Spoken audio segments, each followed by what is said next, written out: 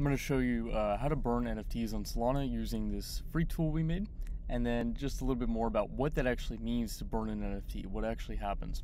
So I'll talk about actually the second part first, which is what actually happens. So when you burn an NFT, first, like just at a high level, you're basically deleting it, right?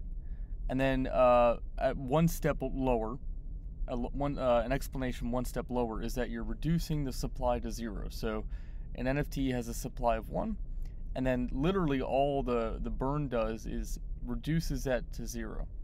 Okay, and then a little bit lower is an NFT has actually on Solana has several different components. Okay, so on Solana pretty much everything's account based, and so there are more or less 4 different accounts that make up a single NFT that comprise it, and one of those actually just stores the supply, so you reduce that to 0. A couple of the other ones actually store the metadata, like the name of the NFT, right? That is not deleted when you burn it, so the name and that sort of thing remains, but the supply is reduced to 0.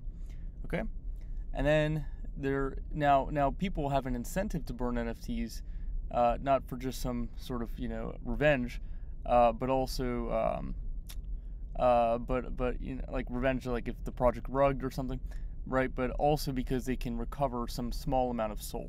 Okay, and it's a very small amount. It's 0.002, which with today's price of $30 is like 6 cents, right? I think so. 30 cents, 3 cents. Yeah.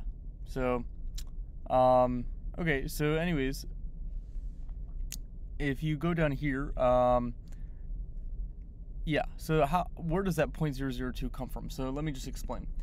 Now that the lowest level of the explanation, what happens when you burn the NFT, is that there are 2 instructions submitted in a transaction. First is the burn that reduces the supply to 0.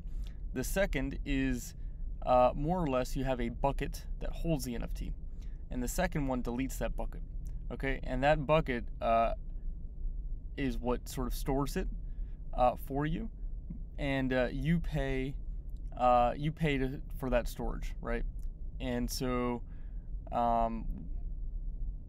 because you're paying for that storage, there's SOL contained in that bucket, and yeah, right? Okay.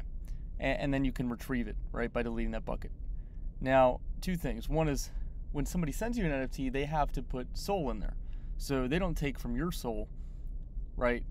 They put their own SOL. So if you receive a spam NFT, then it makes sense to go ahead and just burn it, because 1, it clutters your wallet, and 2, you can just get some free SOL, okay, albeit a small amount. Okay, and then now let me go down. So this is a blog. I'll put this link in the description. Yeah, and then the second thing is that I get a question, which is, it costs about 0.01 SOL, right? So right now about 30 cents to mint an NFT. How come I only get 0.002, 6 cents? Okay, so I'll explain that. Okay, really quick, I'll just show you this. See, the supply goes down. This is on the Explorer from 1 to 0 after burning it, but the metadata is still there. Okay, and I highly recommend this other article here, which I'll link in the description. That will be useful for understanding some stuff. Okay, so why do I only get 0.002 SOL? So if you can see here, this is the account balance changes on a minting transaction, and you'll see this person was a person who minted the NFT, AEZ, right? And they spent 0.01 SOL to mint it. Okay, and then each of these accounts received SOL. Okay, so what are each of these accounts? If you go through each one, the first one is this mint account. Okay, this is like a literal another account that is that you create. It also has a seed phrase. Okay, so that's important because there are a couple different kinds of accounts. One has a seed phrase, the other one does not, right? It's mathematically guaranteed it does not have a seed phrase, to put it simply. And the purpose of that second type, which I'll call a PDA, that second type is controlled by smart contracts. Okay, so this is getting a little deep, but basically this second one means that when you create the NFT, you actually have complete control over it. So theoretically, you could redeem this 0.001 in addition to the 0.002. But pretty much everyone just throws away that seed phrase when they create the NFT and forgets about it. And because of that, this is almost always unretrievable. Okay, so this second account, just basically more in 99.999% of cases, that's gone forever. That 0.001 is unretrievable permanently. Okay, and then the third account here, 21's S, 0.005, and then this the fifth account, CZB. The third and fifth, these are PDAs. These are controlled by the token metadata program. Okay, now, long story short. Okay, so let me just explain two things. So one is, how come the burn doesn't take this, right? Because that would be 0.007, right? How come it doesn't get that SOL from those two, 3 and 5?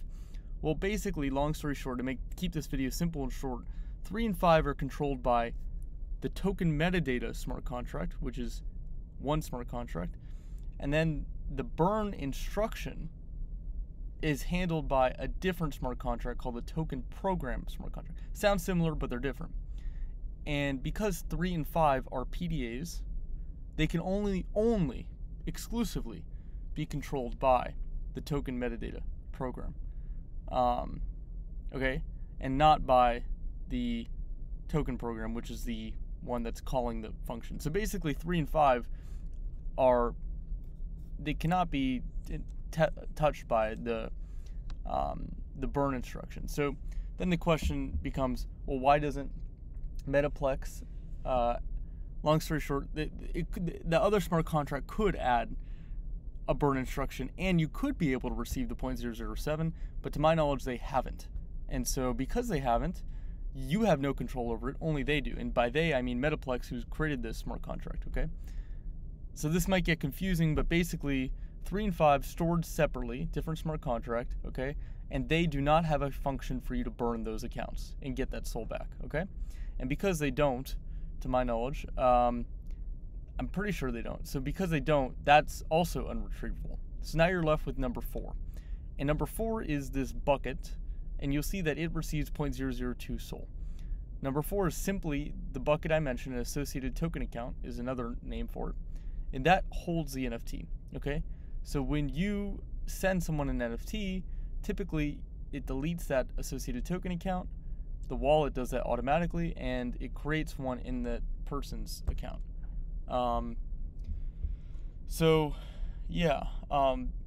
That's also what makes airdrops somewhat expensive, right? Because for every person that you're sending, say, a token, you have to spend 0.002 for the bucket. That can add up. But anyways, that's what you're recovering, okay, is that 0.002. The rest is more or less unretrievable, and maybe in the future. So this is a good article too if you want to read it. Okay, so now the tool. The tool is designed to make it super simple to delete NFTs, but also delete them in mass. So let's say you just go to, there's mainnet and beta and devnet, right? In devnet, there's a chance that you have been playing around, minting a lot of NFTs if you're developing, and there's a way to just simply select all of them here and delete and burn all of them with a single click. And so I'm not going to do that, but first I'll just show you. I'll burn one because I'm on devnet. So the first thing is if you click it, you can view it on the Explorer, okay?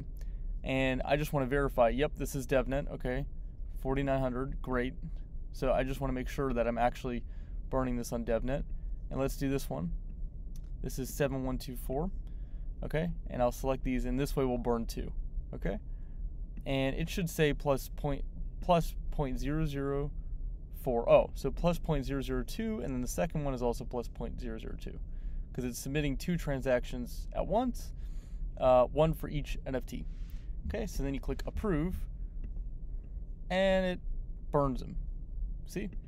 And remove them from here. So then if we go back over here, right, notice that this is the NFT. It has a supply of 1, right? I refresh this page, and now it has a supply of 0. Okay, and the metadata is still there. Same here, refresh, 0, 0. All right, the only other thing is that I want to mention is that when you want to switch to DevNet, you also have to switch in your wallet. So I don't have 1200 Sol. This is on DevNet. This is fake, right? You have to go here, DevNet, mainnet, right? So you have to switch it, or same thing in Phantom. Okay, so that's the only way that you can burn NFTs on there, okay? On DevNet or mainnet, okay? All right, well, thank you, and yeah, have a good day.